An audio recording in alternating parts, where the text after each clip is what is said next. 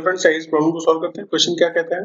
The average of 27 number is 60 if one number is changed from 28 to 82 the average is. क्या कह रहा है question? 27 number का जो एवरेज है वो है 60।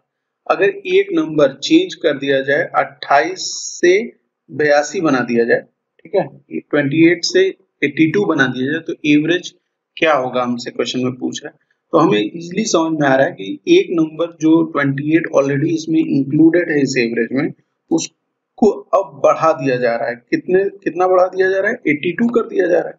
तो 82 अब नया है, पहले कितना था? 28 था। इनके बीच का जो डिफरेंस अगर हम निकालें तो वो कितना आएगा? वो आ जाएगा, यहाँ 12 में से 8 जाएगा तो 4 आएगा, यहाँ बचेगा 7 में से 2 गया तो 5, 54 आएगा।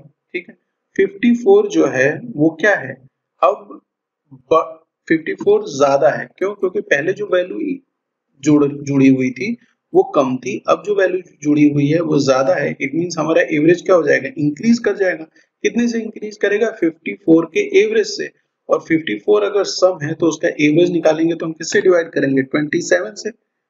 ठीक, 27 से डिवाइड करेंगे तो कितनी वैल्यू आएगी? 2।